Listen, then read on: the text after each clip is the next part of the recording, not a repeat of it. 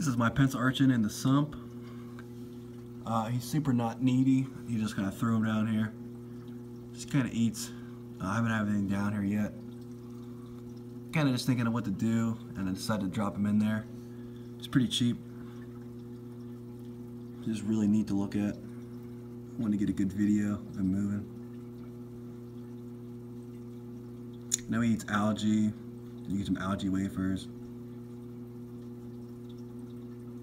But if you already have algae, then he just eats what you have in the tank.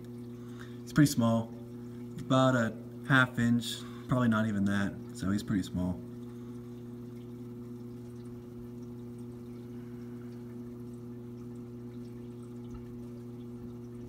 Yeah, I do know he eats coral, especially soft corals, so I don't have him up top of my tank. I have heard that he will eat silicone too sometimes, depending, but I haven't had any issues yet.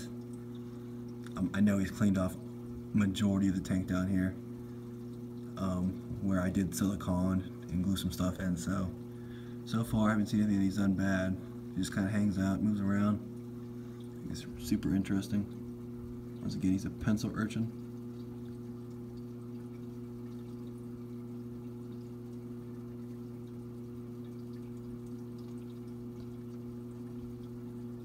I know they do come out at night,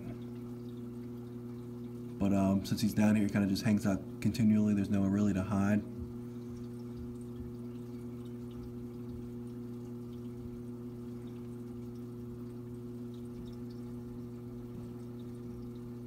It's his mouth right there.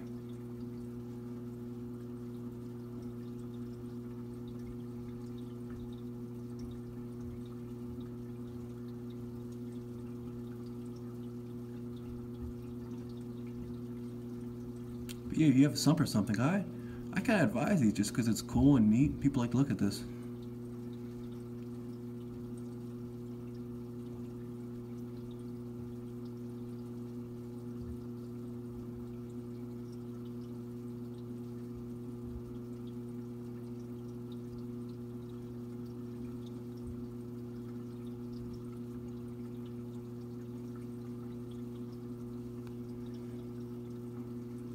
This guy's more of like a red and brown color. He has some really dark reds and some really bright reds on his back.